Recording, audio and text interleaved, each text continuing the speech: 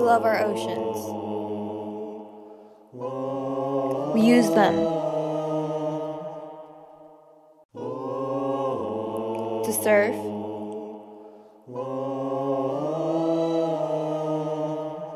to tan, and cool off on a hot summer's day.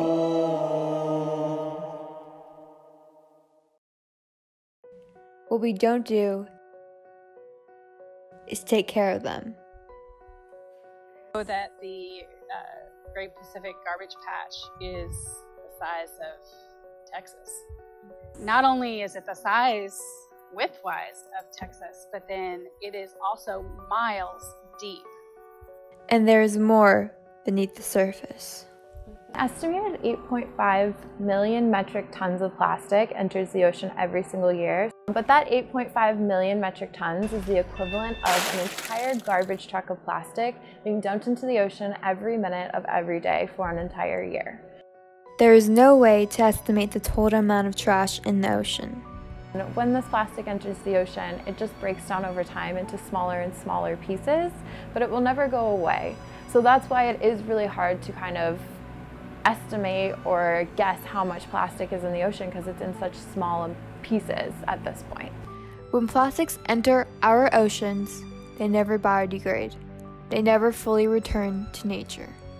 These were all ingested by some of our smaller patients, and because of its ingestion, that they ate this microplastic, it blocked the normal digestive systems and the normal processes that they need to survive. Plastic has infiltrated our oceans so deeply, it's the first thing sea turtle hatchlings eat. Here at Loggerhead Marine Center, we do find that 100% of our post-hatchling sea turtles have actually ingested plastics.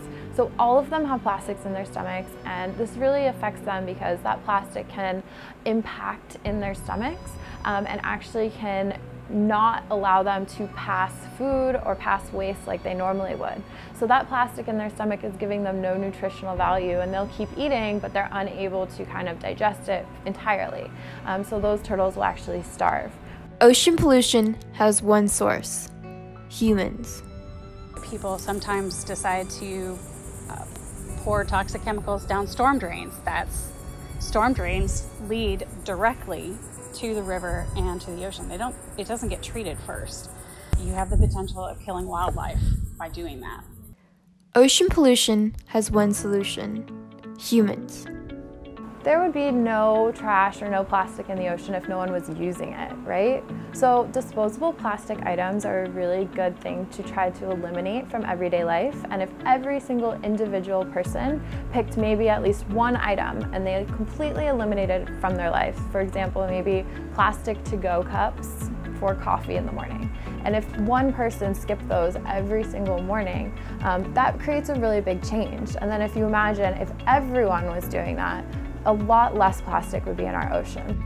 There are many ways you can make a difference in your environment.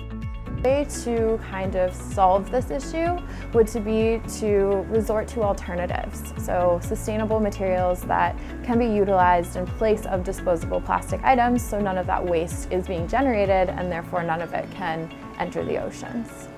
And if you really want to get your hands dirty, you can get involved with your local solid waste authority. We have our green team. We do special events. We promote recycling education out in the community. We also host an America Recycles Day event each year on our facilities here in West Palm Beach. Now is the time to take action for our oceans, for our future. So roll up your sleeves and save our sea.